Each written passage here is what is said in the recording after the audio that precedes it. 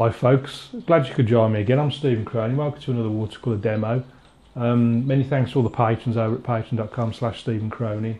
If you get a chance to join me over there, you're more than welcome. You see the link in the description, loads of videos over there. Today I've got a sort of mountain side scene with trying to get the impression of the sun just sort of popping its head over the distant mountains, which sort of merge into grass, and then a few little rocks here in the foreground. I think this one was better. I did give it a sort of spray halfway through just to try and loosen it all up, which I think helps with the finished result. So let me show you the colours I've used for this. So the palette, I used the ultramarine, lemon yellow, alizarin crimson, raw sienna, burnt umber and light red. And the brushes, we've got the large Ron Ranson Hake and just a number 3 rigger, just the 2 brushes. Well, I'm going to start off with a bit of raw sienna, light red.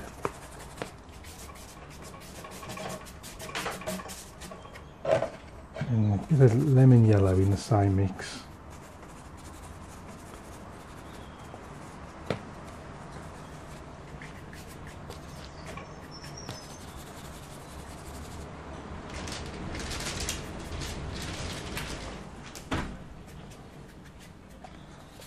Then a bit of blue. In fact, let's clean the brush first and then go into the blue. Push down across the top.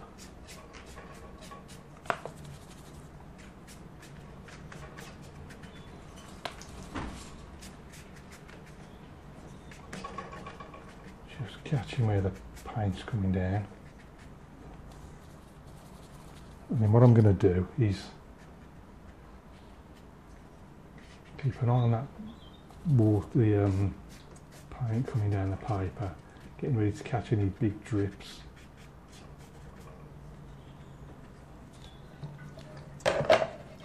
And then I'm going to go into the same colours but make a sort of darker mix out of it. Lots of blue.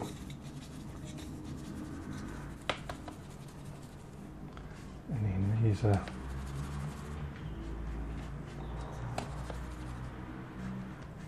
few distant peaks.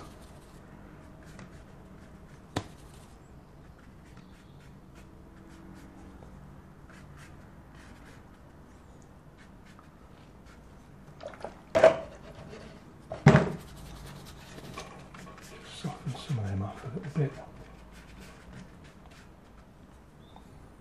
Just using a clean damp brush here now, just taking away some of that paint, just to soften it all off. And I'm going to go back into these colours, all the colours, but plenty of red and lots of blue.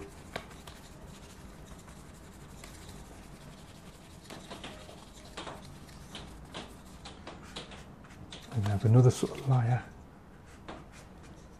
of hills.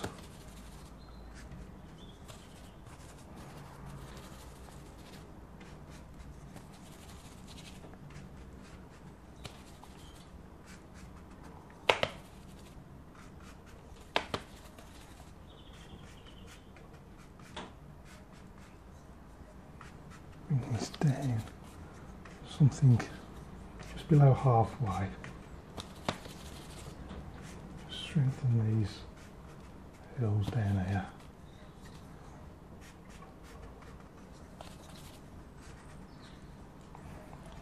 Right then, now in front of those, coming further forward, I'm giving it some lemon yellow, we're getting some bright greens now. Sort of starting off there. Sort of just blending into those distant mountains. Somewhere a bit close to the foreground.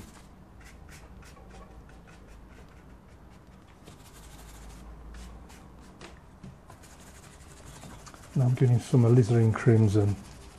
Some nice massive crimson flowers and things. Just going to brush them in sort of en masse back into the yellow. Let's clean the brush.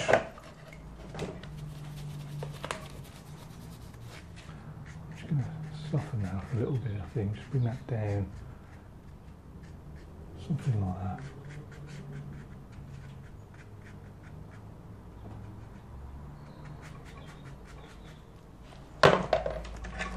Let's get this flat against the board.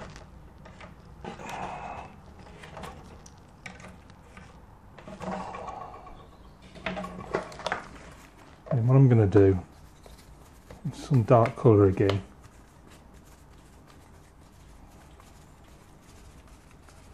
Bit of red, bit of blue. I'm just going to strengthen some of these. Just needs to be a little bit stronger.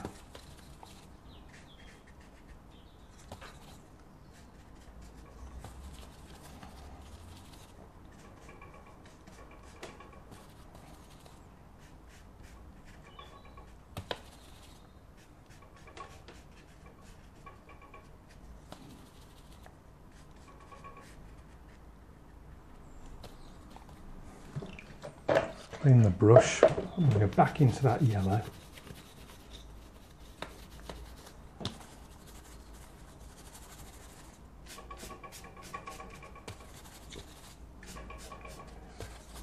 A bit more grass down here.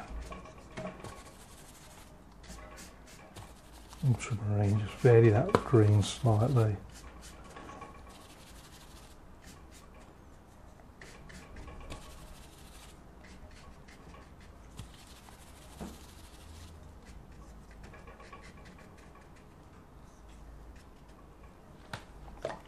Clean the brush. Now I want a bit of crimson. Just taking a bit of straight crimson. And these are just sort of flowers en masse, just bright bits of crimson flowers here and there. Let's clean that brush.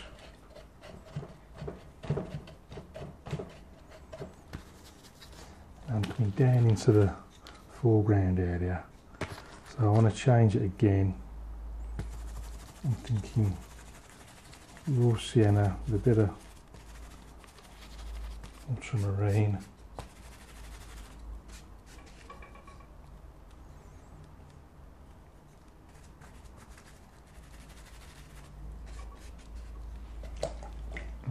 That's a bit muddy, that is. Just go ultramarine.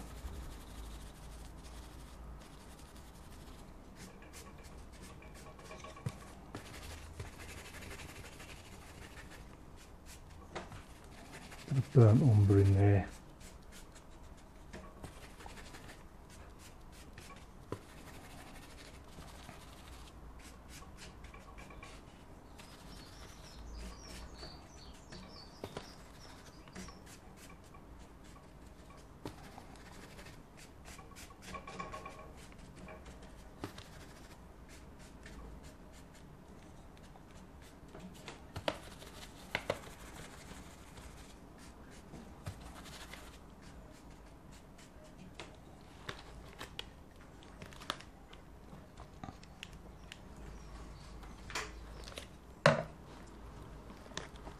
Now here I'm going to have just the odd scrape here and there, so it's got like a big box there.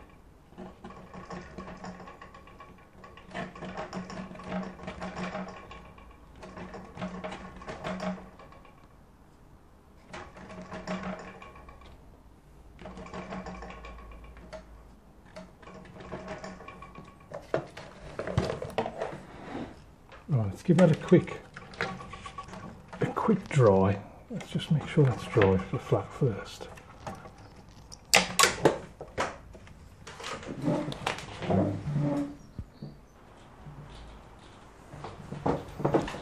Right, so just give it a quick dry. I'm just going to spray a bit of water on it there.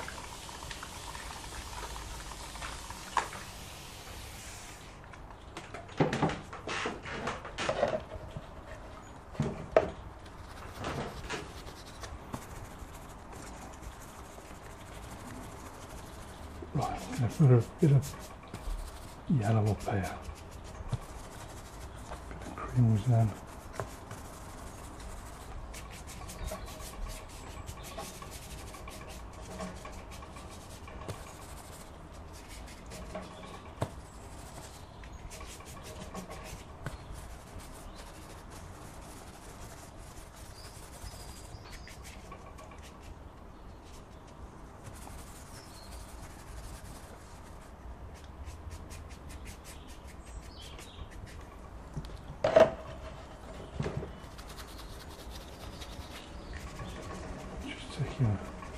A little bit of cloud out down the base. Create a sort of light area on top of those mountains. Soften some of that off.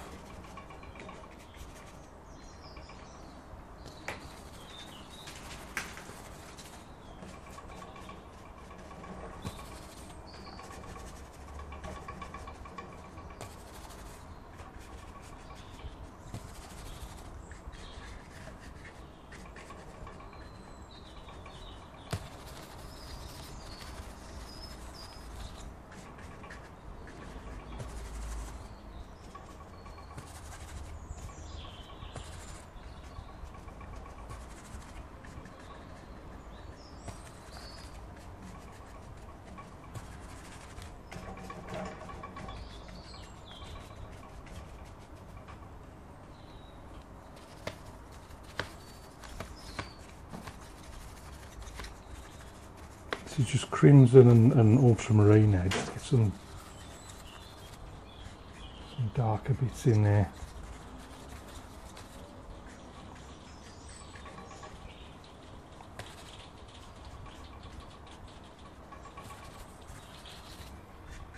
Strengthen some of that over there.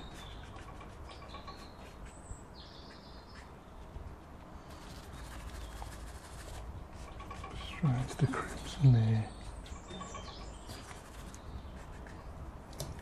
Clean the brush, let's just make sure it's flat.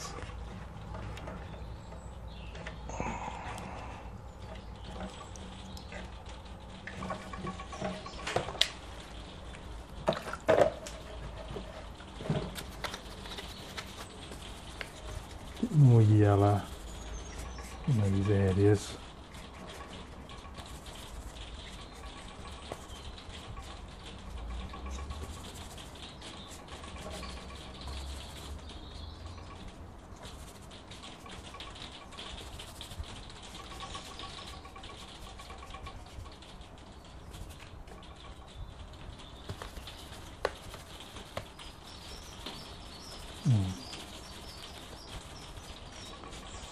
More blue down here just to contrast a bit better.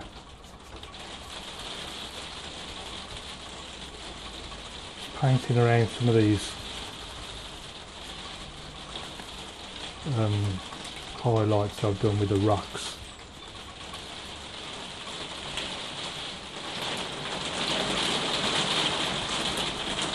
It's starting to rain. I hope you can hear me okay. It's just raining there. I have a few little blue shadowy sections. So these are sort of doubling up as shadows as well. Just underneath these crimson areas. Crimson and blue. That's what I'm making me darks from, just crimson and blue.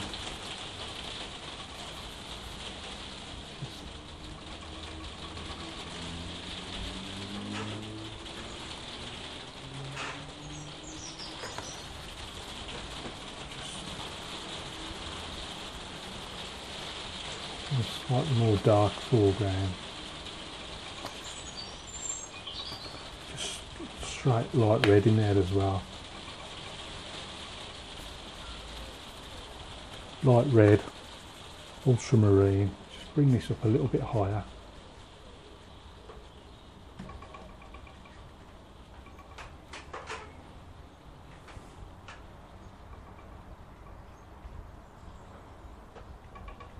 I'm just doing a few dabs here. These are more distant, just tufts of grass and things growing. I don't want to get too mad with it.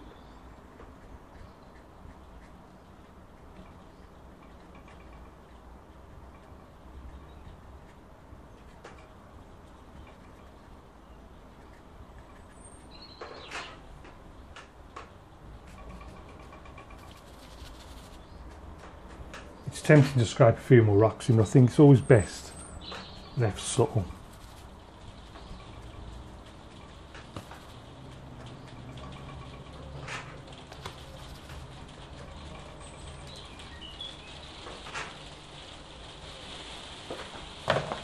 I think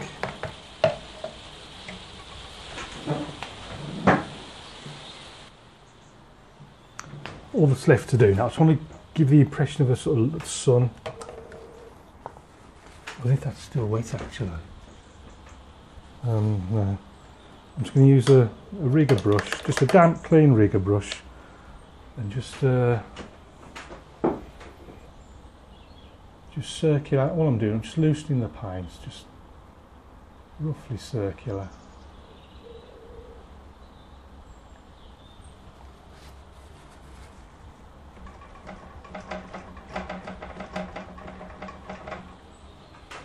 Just give the impression of something. Well, I say something. It's the sun in it. Just coming over the horizon. Let's just make that a little bit bigger. Not bigger, a bit more prominent. So I'm just taking a bit more paint off. Make it just look a bit more obviously like the sun.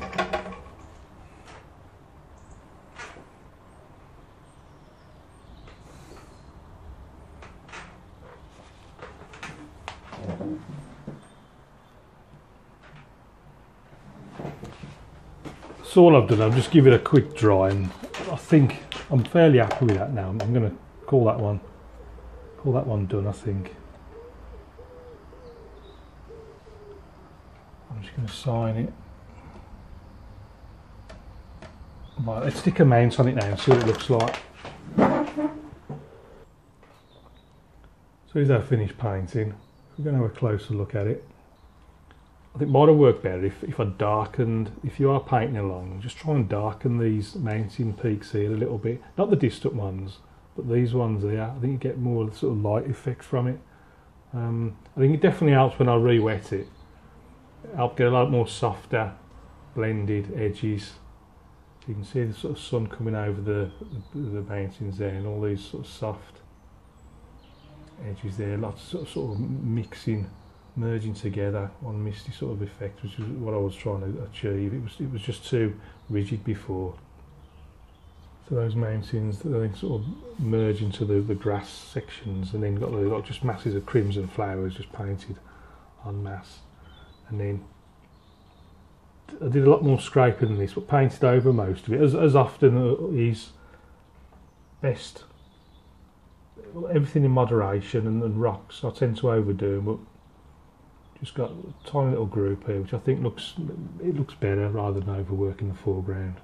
And then just a few dabs with the height brush, just suggest like little tufts of grass and dark sections here and there, tonal variation.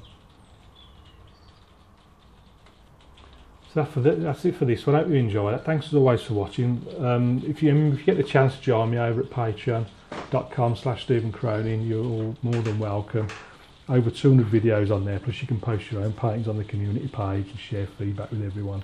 So, till next time, keep practicing. Got any questions, please ask, and I'll see you again soon.